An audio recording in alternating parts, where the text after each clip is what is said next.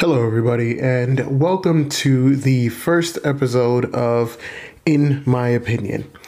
Now, if you weren't able to see the post I made on this is just a little thing that I came up with, and it's a way for me to express my opinions about these devices and hopefully give some useful insights or just insights in general. I don't mean for any of the things I talk about in this video or videos like this one to influence anybody, but just more or less to kind of give my standpoint on certain things and maybe see if, people have different standpoints. I mean, overall, I'm open to every single opinion, and I am very willing to say that my opinions are not perfect and they could definitely be wrong, but that's the whole thing about learning. And I also want to challenge myself to just kind of see if there's something else I'm not thinking about or if my opinions are limited.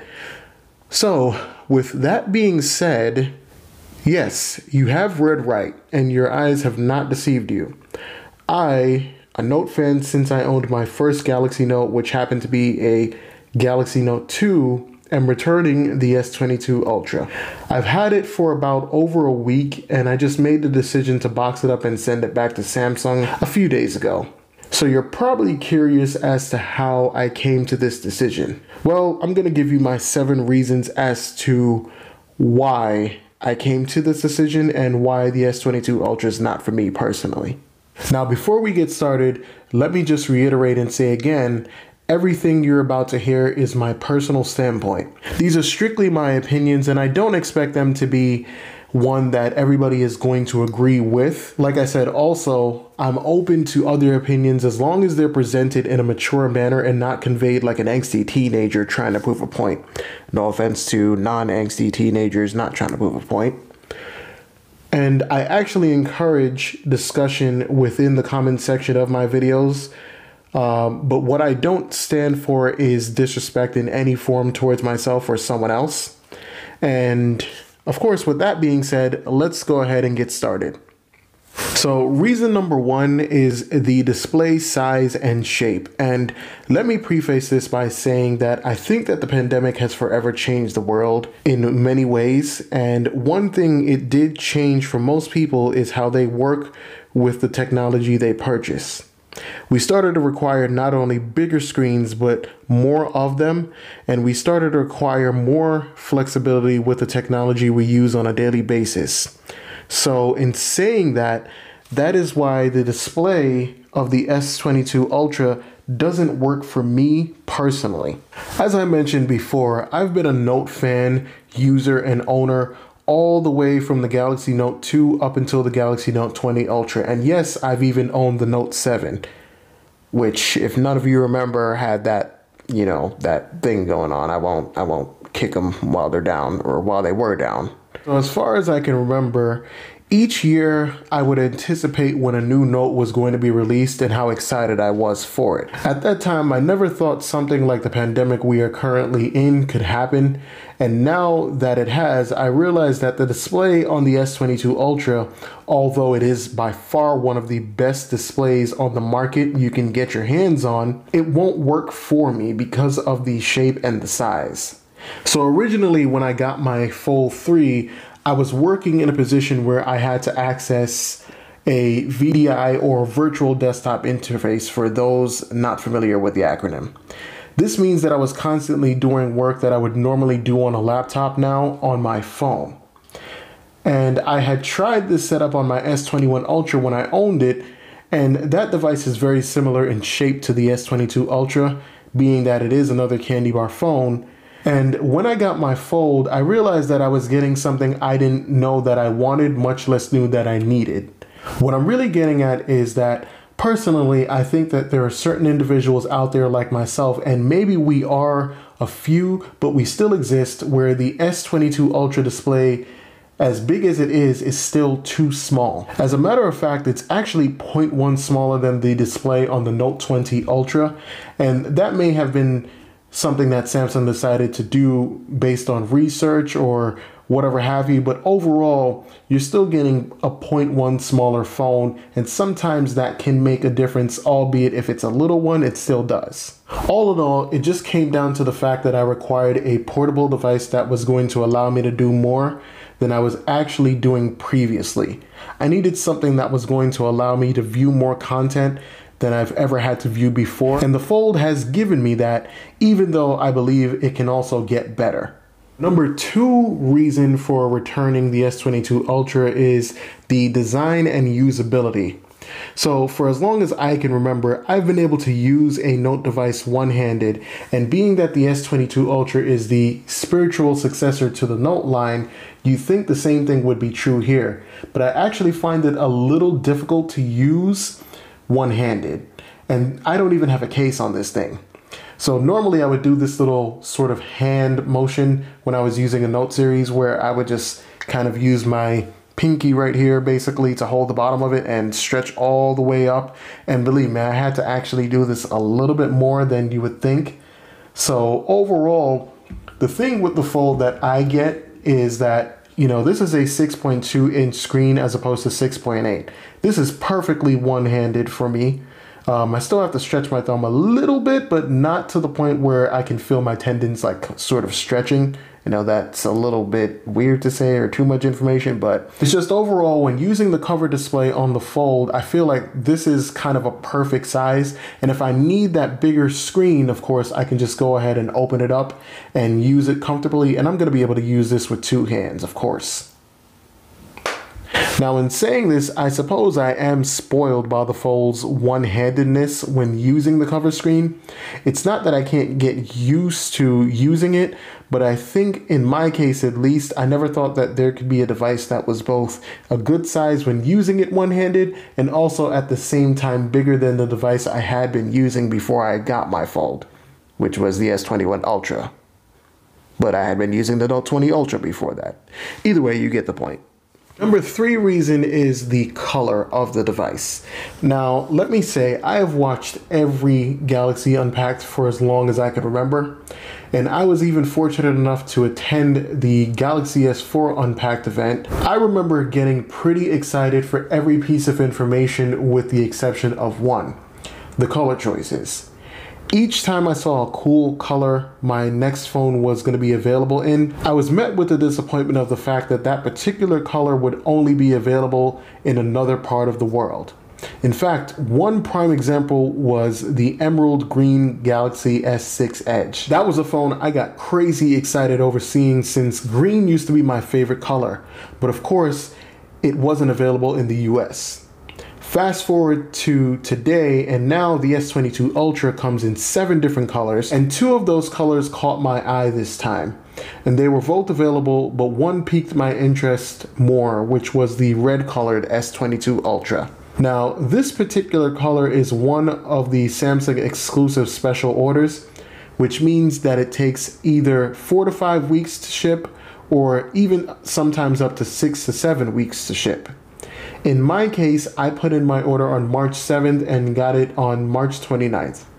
Of course, this is lower than the projected delivery time, and I was grateful for that. But when I got the phone, I was disappointed. And I was disappointed because this isn't red, it's salmon. Like, this is not red. This is red. My little Surface Arc mouse right here, this is red. Maybe in some places salmon may be considered a hue of red to some people, but when I hear red, I'm expecting red. I'm talking Mazda CX-5 red, which is by far the best looking red I've ever seen. So yeah, all in all, I'm not feeling this salmon colored phone, and it's put a bad taste in my mouth, honestly. So yeah, another reason as to why I'm not keeping this phone is that I just feel a little deceived by this salmon colored red, non-red phone. So my 4th reason is the software differences. So the One UI version of Samsung software is its best yet. Hands down, no questions asked. It's sleek, it's fast, and it's very user-friendly while still allowing for some advanced configuration if you choose to go that route. Now, I've been using Samsung devices since TouchWiz was a thing, and One UI is definitely a godsend and something I appreciate having on any Samsung device I use, including the S22 Ultra. However, as much as I enjoy using it on the S22 Ultra, I enjoy using it a little bit more on the Fold because of the little software updates Samsung has made to make it take advantage of the Fold's unique design. For instance, one of the things that I can do on my Fold that I cannot do on the S22 Ultra is use 3 apps at the same time in the multi-window format. So as you can see here, I have this completely unrealistic example where I can use Word, Samsung Notes, and a calculator. Whereas on the S22 Ultra, I can only do Word and Samsung Notes. Now, of course, there definitely is pop-up view, but overall that would actually hinder me from seeing content on both of the apps I'm using in multi-window format. Whereas even if I was to use pop-up window on the Fold, I could still move that screen over to the bottom right here and keep all 3 apps open and move them around as I please. Another example of this would actually be Samsung Notes itself. So one of the things you can do with Samsung Notes on the Fold that you can't do on the S22 Ultra is you can actually have all these sub-menu options situated here at the bottom and the toolbar situated to the side. So as you can see, this toolbar here is exactly the same as this one here. However, if I was to go into, let's say, typing mode and go to the option right here, the text options, you'll notice that to bold the text or even to underline the text, I'd have to go into this sub-menu here, whereas on the Fold, I already have that bar readily available right here on the bottom. And this is obviously a first world issue, but it's something I've grown to appreciate on the Fold. Another example is the fact that you're able to have 2 different home screens for both the cover display and the main display of the Fold. It might not seem like a big deal, but it's still another thing that I appreciate since it allows me to optimize my workflow based on which screen I'm using. So for my example I have here, I have Samsung TV Plus, YouTube, and the Xbox app. But if I open up the Fold, you can see here I have the headphones app for my headphones, Excel, Chrome, Feedly, which is an RSS feeder, and a Samsung Notes widget. So I can go ahead and customize that to really anything I like, and I do appreciate that because sometimes I don't want to try to fit every single thing I actually need on just one screen. And like I said, the Fold is one of those devices that I never really knew that I wanted until I got it, or I never really knew that I desired until I got it. So I do appreciate that Samsung went that way and allowed you to have 2 different home screens. There are other apps out there that drive this home for me, like Excel, which I know I use as an example all the time. YouTube, which in all honesty doesn't provide a ridiculous advantage, but it still provides some at least. And all in all, I just appreciate the view I get with the Fold, even with that crease over here, which actually doesn't bother me because it really disappears depending on the content you're looking at anyway. And even if you do see it, it's probably something you're going to get used to, just like we've had to get used to in some way, shape, or form having bigger phones when there weren't any back in the day. My 5th reason is the battery life.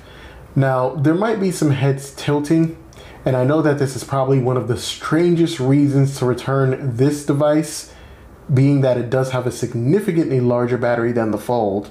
But if you stay on the surface with that information and take the 5,000 milliamp battery at face value, then you're most likely not seeing the whole picture.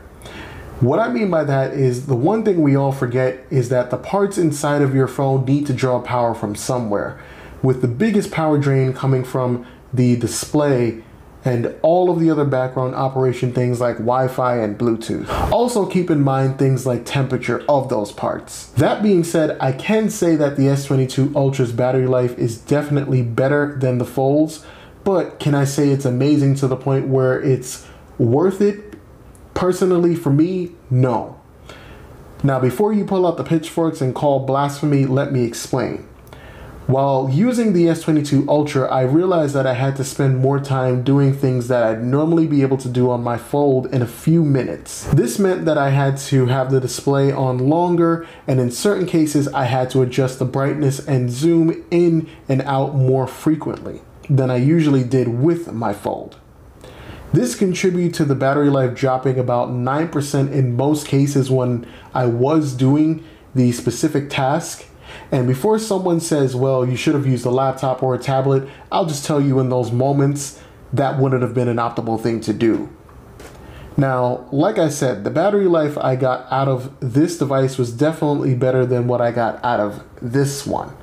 But I also don't get horrible battery life on my Fold either. I've never had it die on me during the day, and I used both devices the same amount I usually do when I was testing out the S22 Ultra.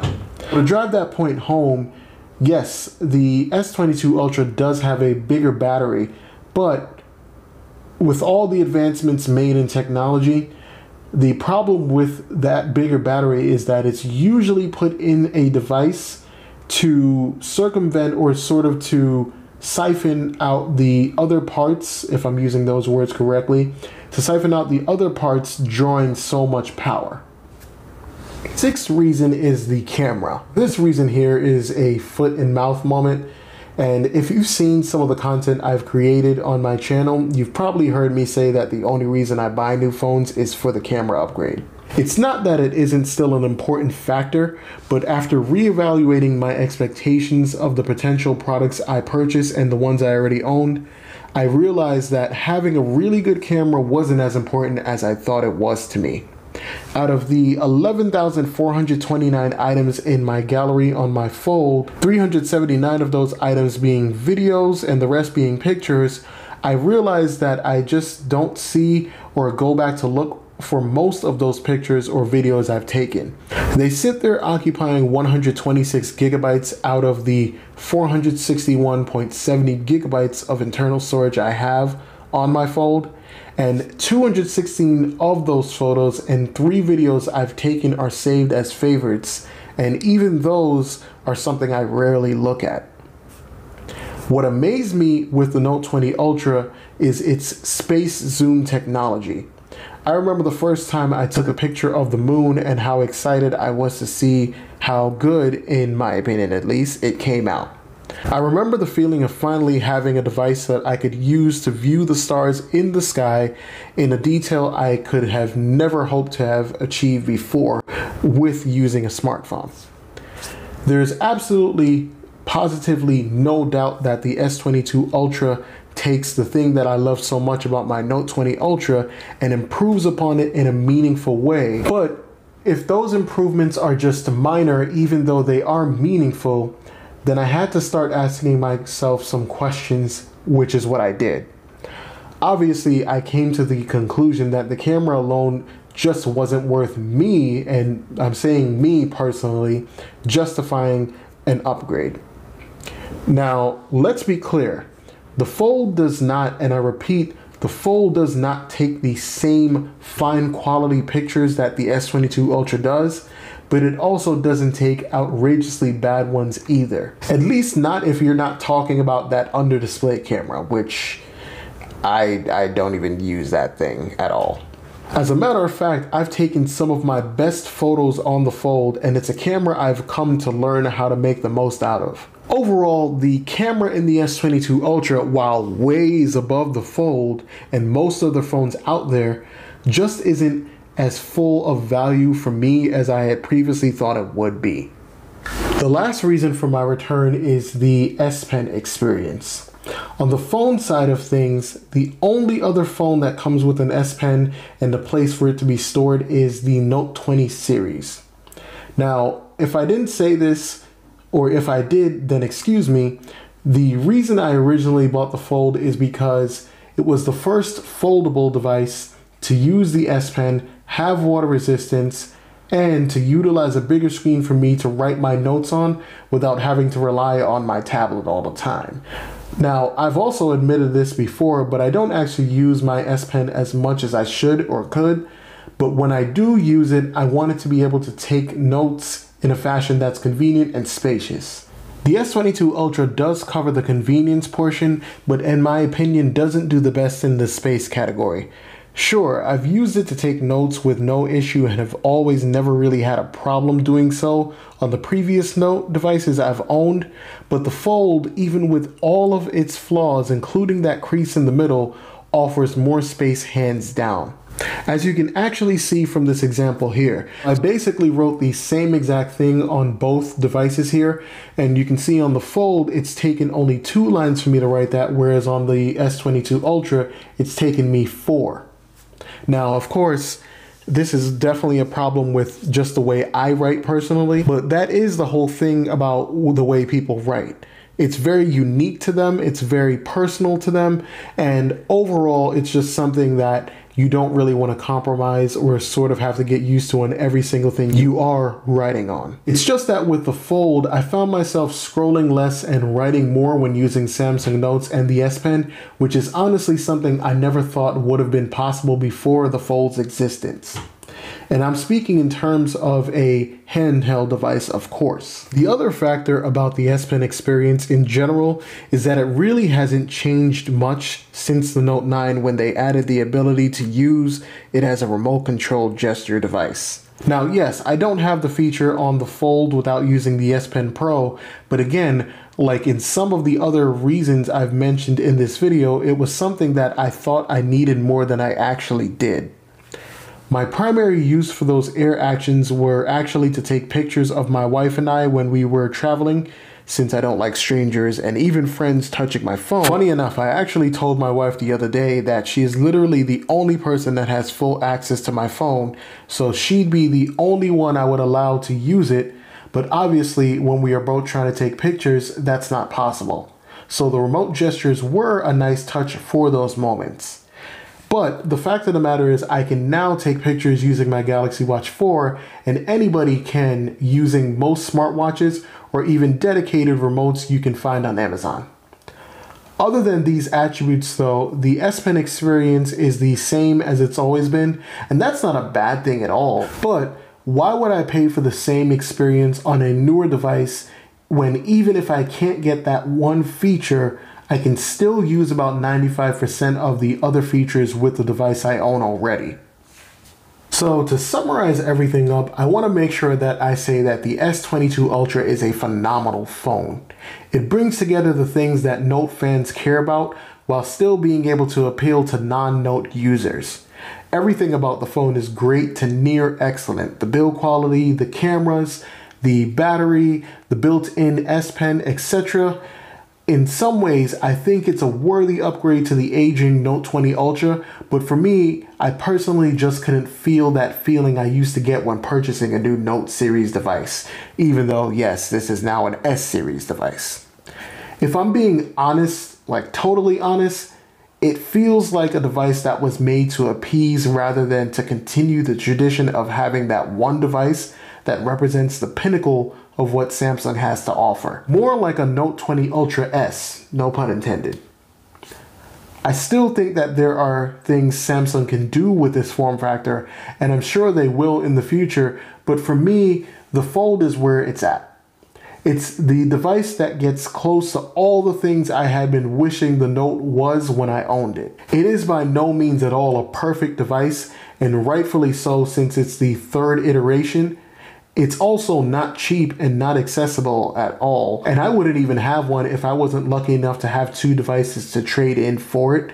But I do think it's definitely on the right track to becoming the evolution of a series of phones that Samsung could possibly be doing more with, as opposed to just rebranding and throwing in a few minor major upgrades just to appease. So if you've made it this far, I want to say thank you for watching this video and listening to my personal opinion. I'm really looking forward to seeing what all of you think and also finding out what the Note series and S22 Ultra means to you. I'm also curious about what people feel about the Fold, and of course, like I mentioned before, please keep any comments respectful, and be aware again that this video was meant to be my unique opinion and not a direction for anybody to follow. And with that, as always, have a good night or good morning wherever you are in the world. I guess I should include good evening too though, right? Anyways, see you in the next video.